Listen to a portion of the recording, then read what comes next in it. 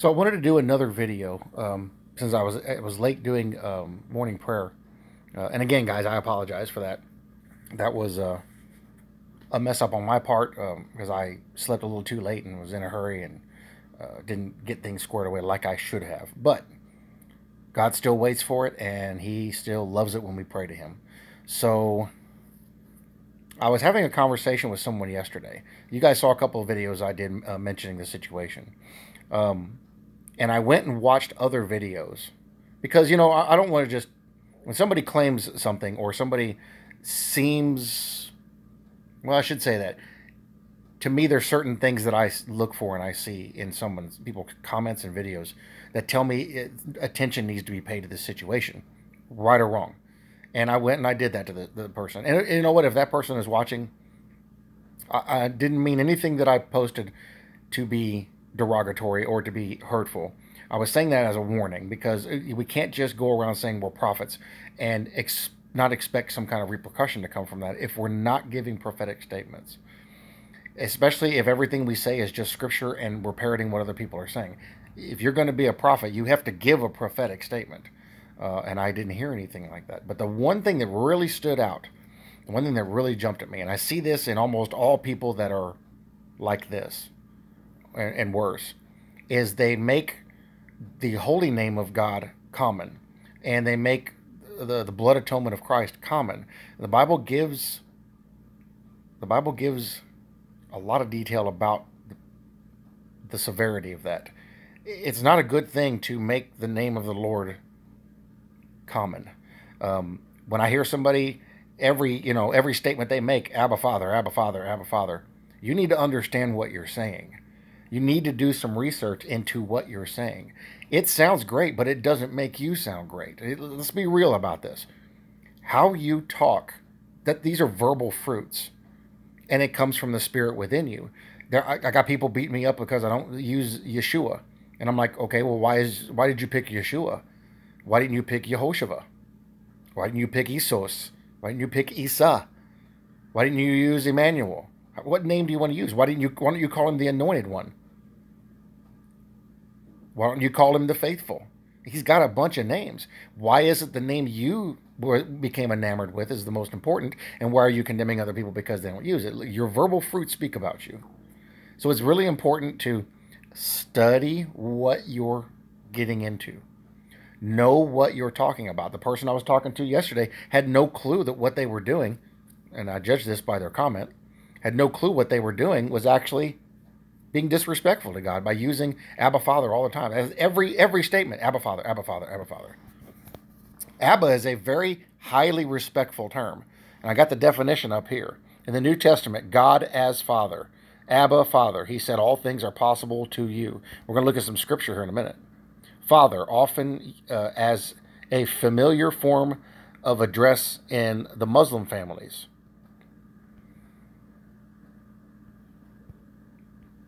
Let's see, where was that one at?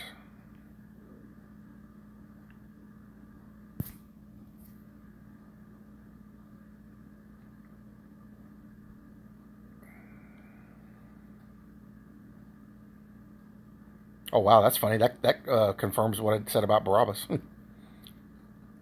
Where did I find that at? Because it's actually a very respectful way to address the Father. And we'll see that in the scriptures here in a minute.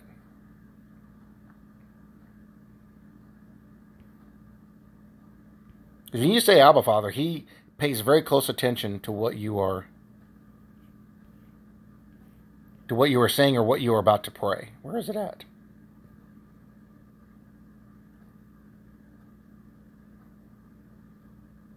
Yeah, here it is.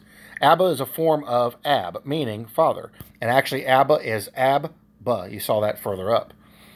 In many Semitic languages, it is used as a given name, but was also used as a title or honorific for religious scholars or leaders. The word abbot has the same root.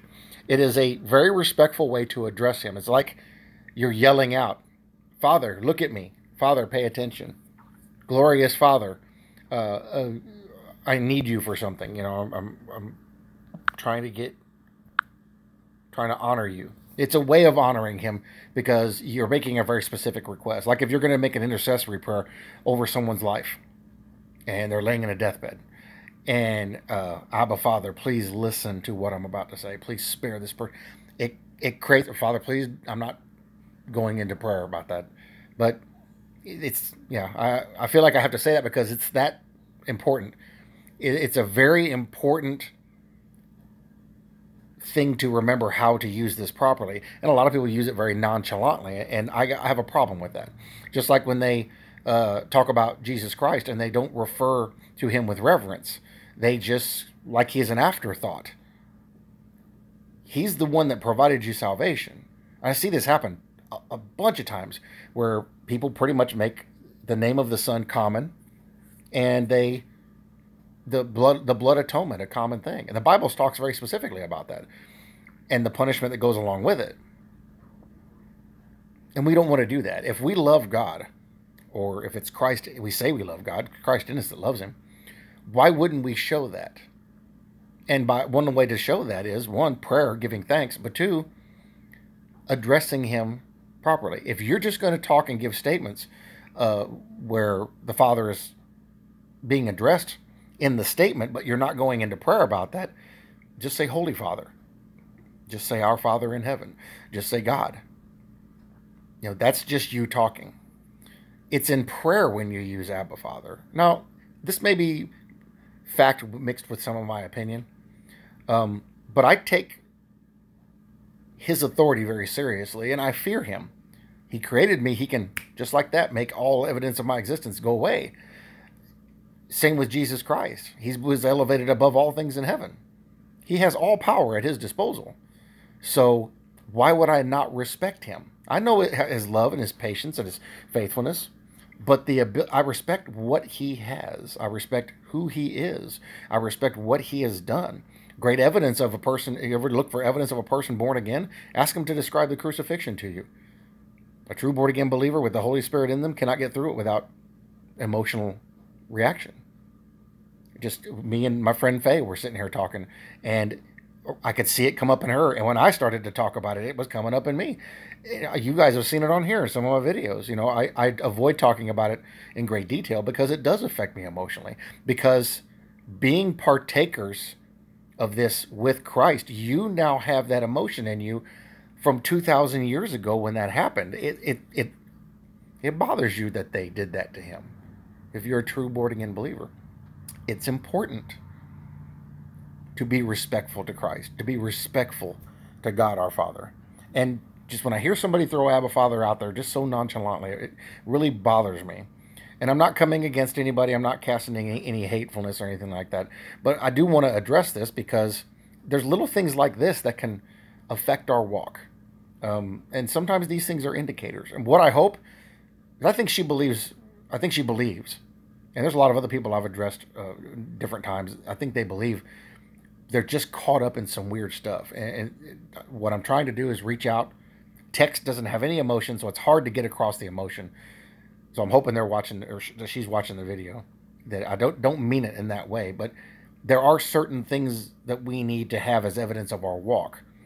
This doesn't save us. It just shows where we're at, whether we're on his side or whether we're on our own side. And let's get into some scripture on that, because I'm going to end up ranting. Romans 8:15.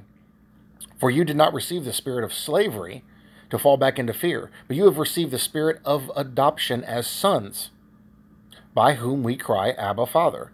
And notice it's two different words. Notice that there's punctuation between these words. It separates them. You're addressing him. I mean, you can say Abba is Father, or of the Father. You can go back and look at the definitions of that, look at the different derivatives of it and how to use it.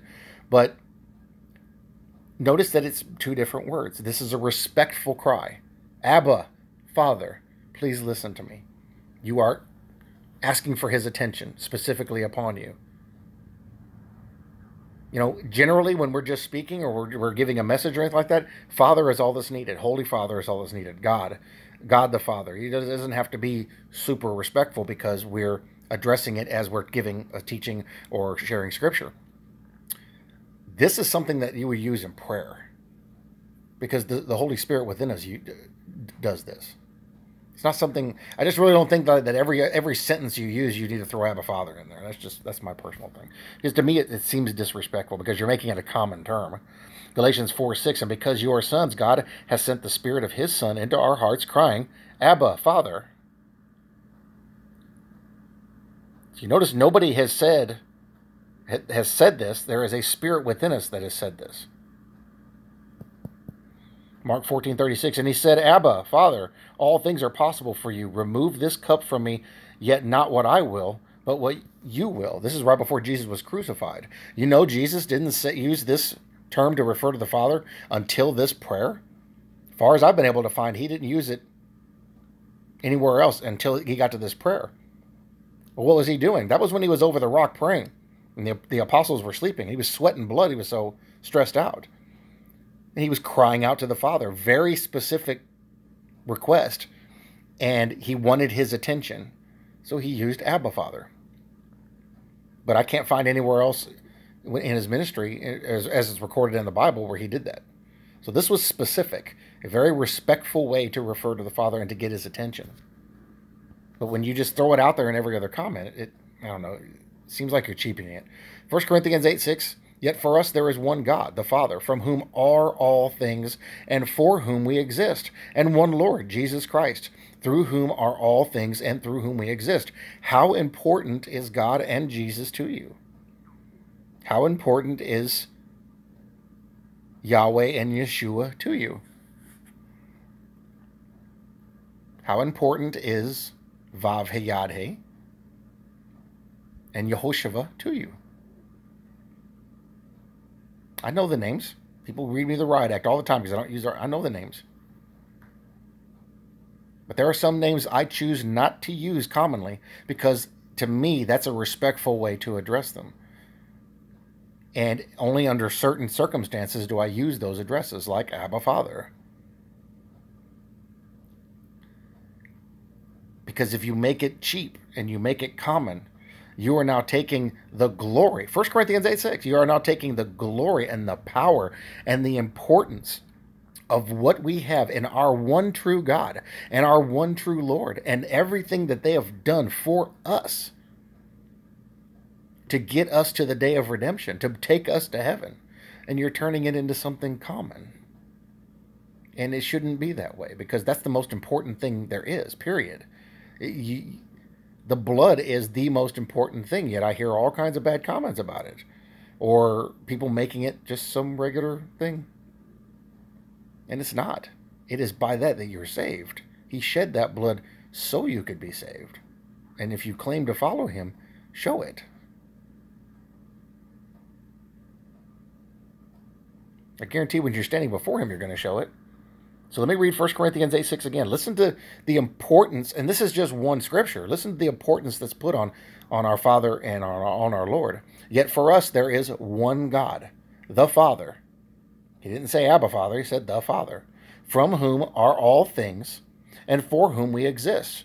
And one Lord, Jesus Christ, through whom are all things, and through whom we exist. Do you see how He designated Him? Or them? All things come from the Father through Jesus, and we exist for Him. I'm talking to somebody right now that likes Joel Osteen, and they're making some kind of side accusations, like people that are talking bad about him. They got a problem, but I don't see Joel doing all that kind of stuff. I was like, having a nice message and a nice smile does not make you a Christian. Joel openly admits he doesn't believe. And he doesn't preach salvation by grace through faith. I don't even hardly hear him preach salvation at all. In fact, Barry Scarborough uploaded a video about that and showed where he doesn't do it. What he does preach is your best life now. He preaches self. Do we exist for ourselves? No. We exist for the Father. We should be preaching the Father. Should be preaching our Lord. Romans 8:1-39. Thank God. Thank God for this. There is therefore now no condemnation for those who are in Christ Jesus. That means no matter how much you mess up, No matter how much you doubt, no matter how much of faith you lack, you are still saved, and he is still faithful, and you still will not be condemned. For the law of the Spirit of life has set you free in Christ Jesus from the law of sin and death. For God has done what the law, weakened by the faith, could not do. By sending his own Son in the likeness of sinful flesh, and for sin, he condemned sin in the flesh. Remember I told you? Sin is in the flesh. In order that the righteous requirement of the law might be fulfilled in us with the inner man. Remember I told you? We're still going to sin, but it's in the flesh. It's the inner man that's sinless. It's the inner man that's redeemed, justified, sanctified. Who walk not according to the flesh, but according to the Spirit. How do you walk according to the Spirit? Is that being sinless? No. When you walk according to the Spirit, your mind and everything you do is on godly things.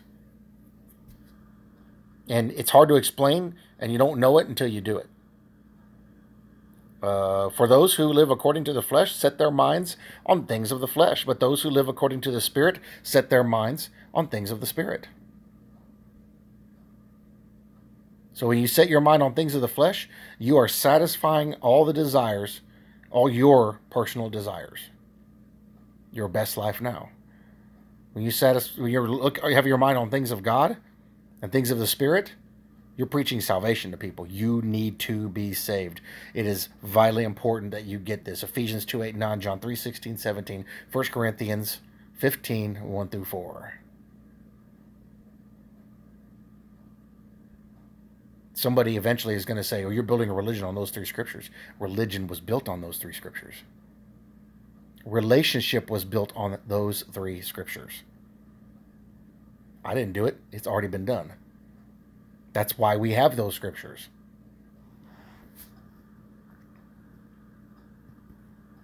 John 4:24, God is spirit, and those who worship him must worship in spirit and truth.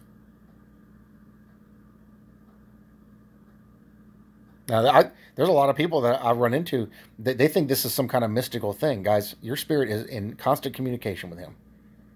I'm sitting here right now doing this with you guys, and my spirit is in communication with him.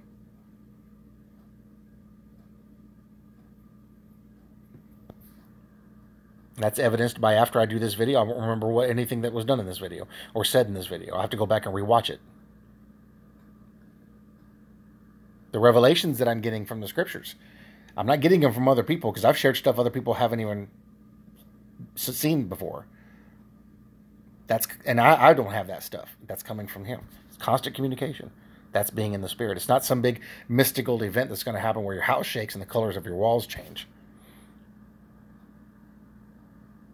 So I'm going to stop there. I'm going to keep it short because I do need to go into town.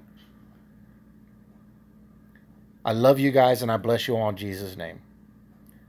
Don't count the blood as something common. Don't count your relationship as something common, because these are the most important things that you need in order to be saved and have that relationship with him. The sheep and goats.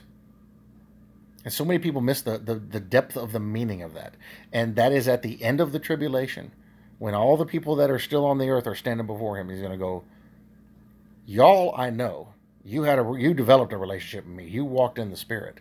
You guys, you can do all the things that you want. That's not going to make you a Christian. You never developed a relationship with me. I never knew you. Just saying you're a Christian doesn't make you a Christian. It's got to be in here. There has to be a change, and there's going to be a change. And Holy Spirit knows Holy Spirit. You run into somebody that's got the Holy Spirit in there, and immediately you know it. If you're in the Spirit, you'll feel it. And y'all make a connection.